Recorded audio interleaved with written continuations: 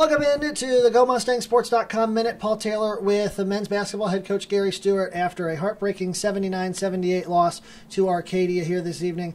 Coach, I know the ending wasn't what you wanted, but you battled back from 12 down midway through the first half. Your overall thoughts on the effort tonight? Well, obviously disappointed in the outcome. I mean, we had a lead late, and credit Arcadia. They kept putting the ball in the interior. We didn't guard the dominant hand, and we paid for it. And if we weren't giving up baskets at the rim, they were going to the free throw line. So against a good team like that, we weren't able to get enough stops to win.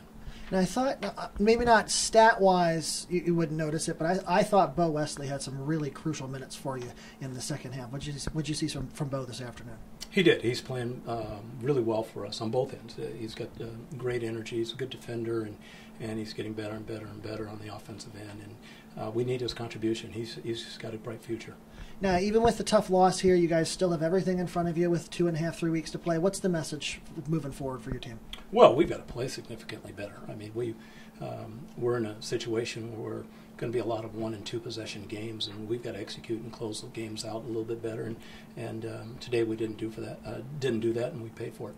All right, Coach. Sorry about the tough luck loss, but go get Messiah and this week, and we'll see you here in a few weeks. Thanks, Paul. This has been Mustang Sports Minute with head coach Gary Stewart.